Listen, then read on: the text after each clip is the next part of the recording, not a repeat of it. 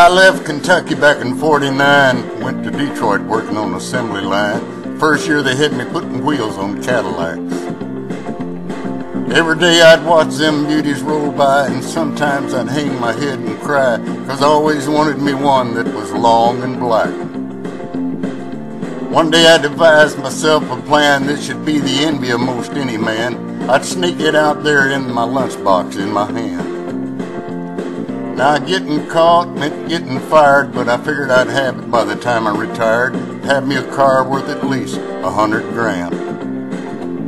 I get it one piece at a time, and it wouldn't cost me a dime. You'd know it's me when I come through your town. I'm gonna ride around in style, I'm gonna drive everybody wild, 'cause I'd have the only one there is around. So the very next day when I punched in with my big lunchbox and the help of my friend, I left that day with a lunchbox full of gear.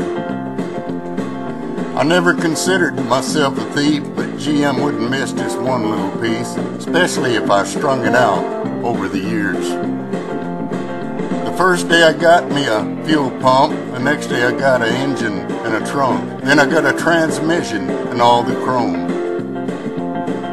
The little things I got in my big lunchbox, like nuts and bolts and all four shocks, but the big stuff we snuck out in my buddy's mobile home. And up to now, my plan went all right till we tried to put it together one night, and that's when we noticed that something was definitely wrong. The transmission was a 53, and the motor turned out to be a 73, and when we tried to put in the bolts, all the holes were gone. So we drilled it out so that it would fit with a little help from an adapter kit. We hit that engine running just like a song. Now the headlights, that was another side. It had two on the left, one on the right. But when we pulled out the switch, all three of them come on. Back looked kind of funny too, but we put it together, and when we got through, well, that's when we noticed that we only had one tail fin. About that time, my wife walked down, and I could see in her eyes that she had her doubts, but she opened the door and said, "Honey, take me for a spin."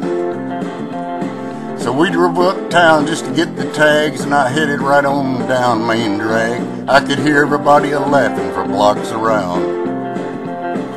But up there at the courthouse, they didn't laugh. To type it up, it took the whole staff, and when they got through, the title weighed 60 pounds.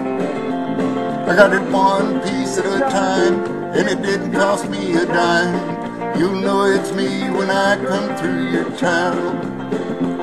I'm gonna ride around in style, I'm gonna drive everybody wild, 'cause you'll have the only one there is around.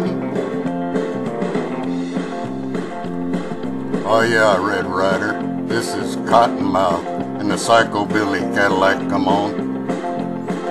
Yeah, this is Cottonmouth. Negatory there on the cost of this machine there, Red Rider.